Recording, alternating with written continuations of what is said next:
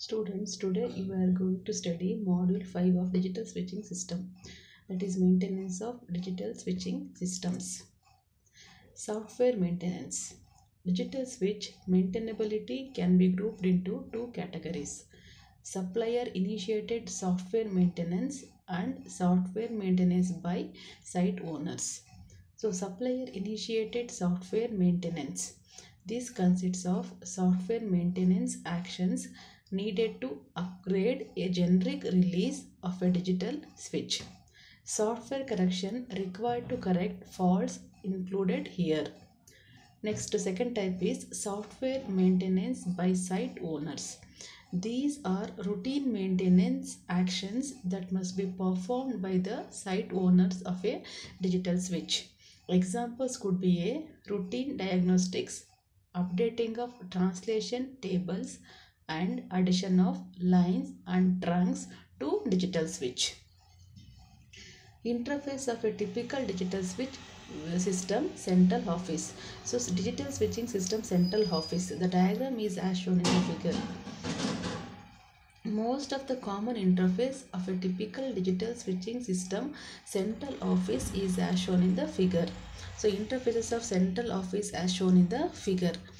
The maintainability of a CO depends on satisfying the needs of all these and other interfaces. A group of CO is assigned to a switch control center, that is SCC. The next level of maintenance is assigned to the Electronic Switching System Assistance Center, that is ESAC, in parallel with the maintenance engineers. The ESAC organization usually controls generic upgrade, patching, operational trouble reports, and interfaces with the suppliers, regional assistance centers, and technical assistance centers. Tasked to solve unusual and difficult maintenance problems, the maintenance levels vary from one company to other. The other department interact with the digital switch are engineering support. This department writes the new specification for a new digital switch and engineers addition to the existing CO. This department interfaces with the suppliers, engineering department, CO plant department, and traffic department. This provides the accurate engineering specification for the new digital switch installation or addition. Next one is billing center. Billing center is responsible for processing automatic message accounting or billing tapes from a CO to produce customer bills. Security. This department provides security services for the digital switching system to prevent unauthorized access and fraudulent translations of the telephone service. Special translation support. This group provides support in establishing unusual translation for CO.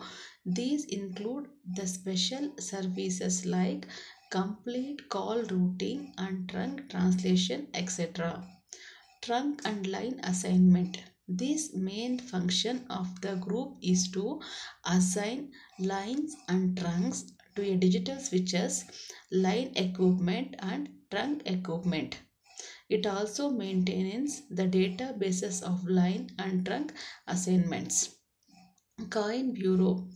Coin telephones employ different instruments and operators.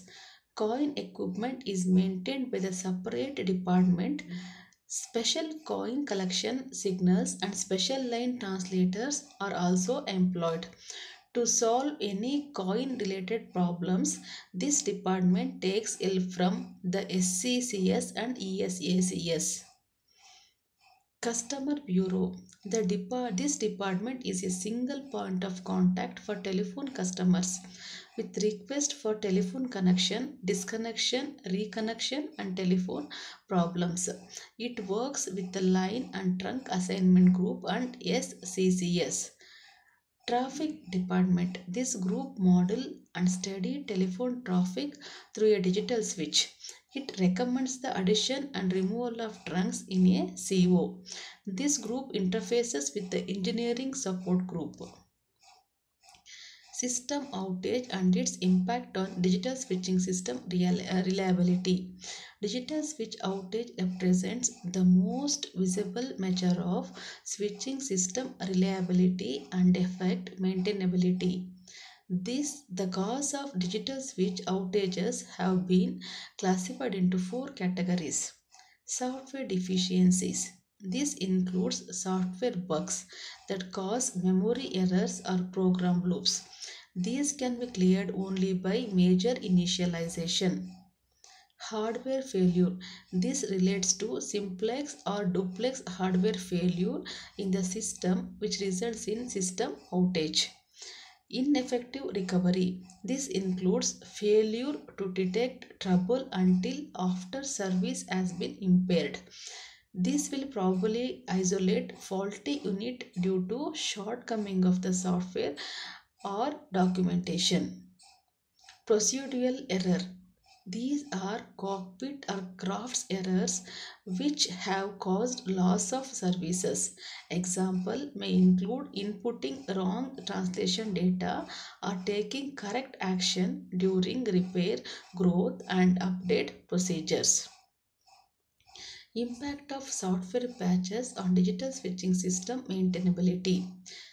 The frequency of generic releases for a DSS is usually limited to a few times a year.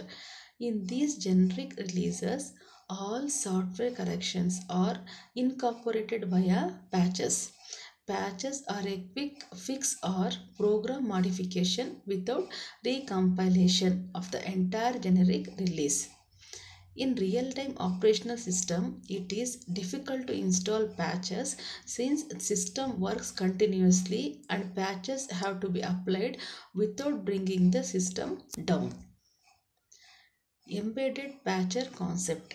The concept of resident patcher program is explained in this section. The first generation digital switches field patching was performed by hard writing encoded program instructions and data to absolute memory location. This technique is viable, created many problems in the operation of a digital switch. The mistakes were made in applying the wrong data to wrong addresses, patching incompatible generic releases, and applying that are out of sequence. Embedded patcher programs that operates as software maintenance programs and reside in the digital switches have overcome this problem. By using the proper design specification of digital switching functions coupled with exhaustive regression testing of software interfaces, we can reduce the number of patches in the field. The current state digital switching software requires large number of patches needing excessive maintenance effort by the owner of digital switching system. Growth of digital switching system central offices. The growth is the important thing in the lifetime of a digital switching system. The growth means the upgrading of a system software or hardware. The process represents a major efforts for maintenance organizations such as SCCS and ESACS. The complexity of the upgrading the digital switch comes from its non-stop nature, real-time operational profile and the complex of software and hardware involved. The exact upgrade process for each digital switch is usually documented by the supplier. Generic program upgrade. This process varies among the suppliers.